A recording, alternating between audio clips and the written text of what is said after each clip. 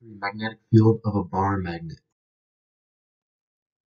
The objective of this lab was to measure the distance dependence of the magnetic field produced by a small bar magnet. We're going to use Biot-Savart's law of magnetic fields to measure the on-axis and per-axis components of the magnetic field. We're going to create a computational model of the magnetic field of the bar magnet and compare it to the experimental model that we determined. Results of this lab were that the magnitude of the net magnetic field increase as the distance decreases.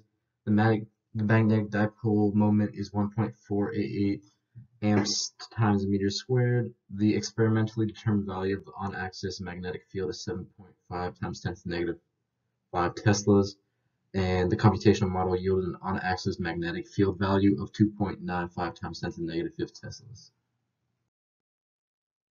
Here are some of the key concepts that we're going to be using in today's lab. We have the magnetic field of a dipole moment on axis. That's the equation. The two equations, the last three equations are equations that were provided to us for the determination of the dipole moment. That third equation is the total magnetic dipole moment of a bar magnet, and that's what we're going to be using to create our computational model. That last one is a linearization of our data, which will be used later. Here, once we calibrate our data collection method and carry out our procedure, we are left with our data seen here. You can see by our data the magnitude of the magnetic field increases as the distance between the magnet and the meter decreases. The values of the line of regression can be used in the equation from earlier. B bar equals K times R to the n power to determine the magnetic dipole moment. We're going to do that by setting K times R to the n power equal to mu over 4 pi times 2 times the magnetic dipole moment over R cubed to determine that magnetic dipole moment.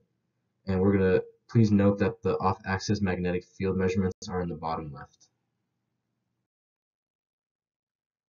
From our observation of our experimental model is that the magnet meter moves.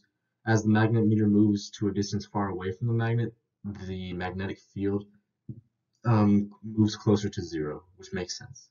And as the magnet meter moves closer to the bar magnet, the magnitude of the magnetic field increases. Here is our computational model. In this section, we're just creating our constants and we are inputting our magnetic field equation of a bar magnet into code.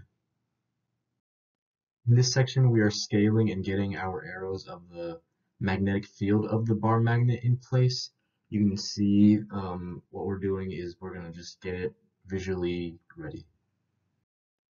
Here we're calculating the off-axis magnitude of the magnetic field as well as putting in place an arrow to visualize it or to represent it. The final result of our computational model with our values and with our visual component on the left.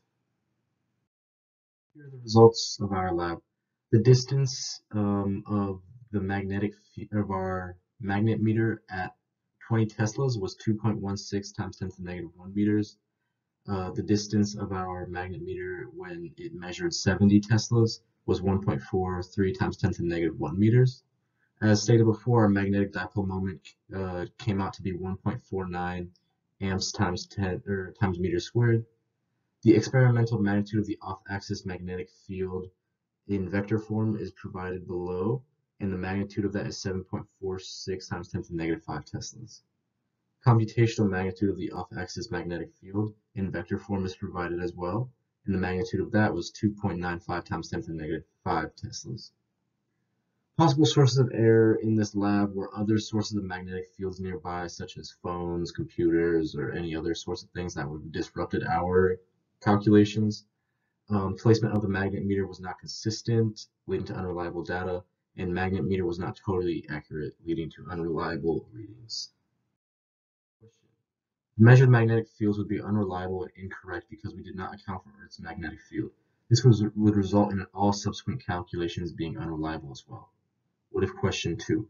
In addition, in addition of a second magnet would result in a strengthened magnetic dipole moment and therefore strengthened magnetic field. The changes we would see in our measurements is that the magnitude of the magnetic field would increase.